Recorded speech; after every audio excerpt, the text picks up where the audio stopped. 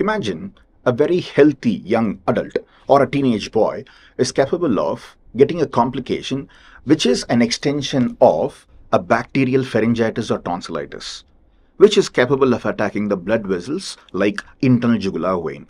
What do you think is the condition?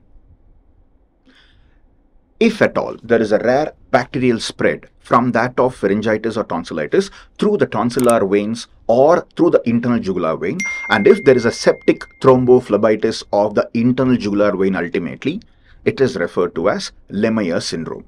Do you know what is the organism that causes Lemierre syndrome? It is Fusobacterium necrophorum. It is an anaerobic gram-negative organism which is capable of causing septic thrombophlebitis. This is a very rare complication of ENT infections involving tonsillitis and pharyngitis of young adults and teenagers.